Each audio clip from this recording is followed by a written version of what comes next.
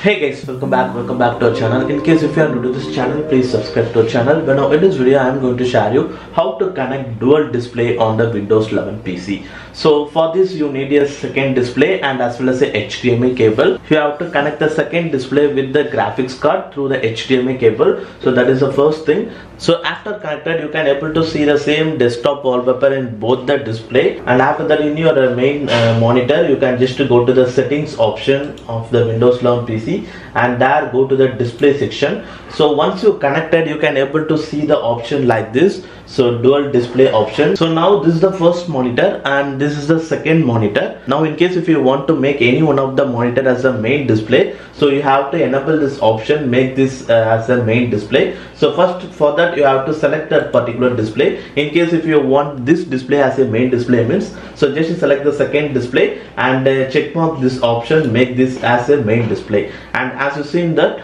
now that you can able to see the taskbar in this monitor. Also in the display section you can able to see lot this option like you can duplicate both the display. So once you click on the duplicate this display, you can able to see the same display on both the monitor itself. And the next thing is that you can extend the display and you can only show only on one display. So if you click on that, so only one display will be shown and the second display will be turned off. So like that you can able to make some other changes. So every time you want to make a main display means, so you have to click that display and you can able to click this option, make this as the main display, so that you can able to do other task on that particular display. And here you can able to see the option ease cursor movement between display. So once this option enabled means, you can easily able to use the same mouse for both the displays. So while I'm actually dragging to the right side, so I can able to see the mouse in this monitor, and while I'm actually dragging the mouse to the left side, I can able to use the same mouse on this display also.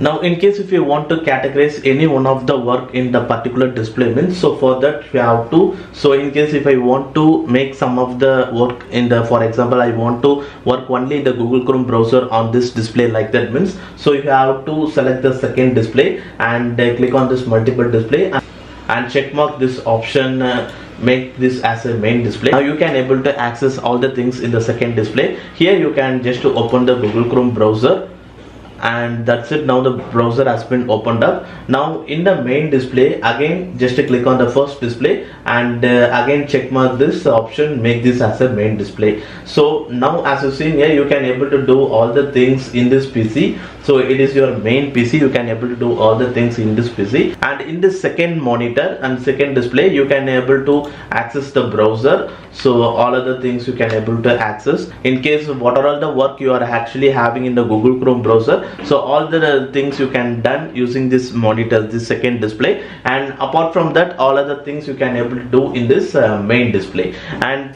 to use the both the device you can use the same mouse and same keyboard itself. So this is the first display and this is the second display. By just hovering the mouse to the right side of the first display, you can able to see the same mouse in the second display, and by just hovering the mouse to the left side of the second monitor, you can use the same mouse on the first monitor as well as. And also you can able to use the keyboard also, so you can use the same keyboard for the both the display as well as. And the one more thing is that, so what application you are actually opening on that particular display, so that application will actually opens up on that display only. For example, if I actually so click on this Google Chrome browser, so that particular application only opens on the second monitor only. And apart from that, if I'm actually clicking on any other application means, so that particular application will only opens up on this monitor only. Even if I'm actually accessing that particular application on this display also, that particular application will only opens up on this display only.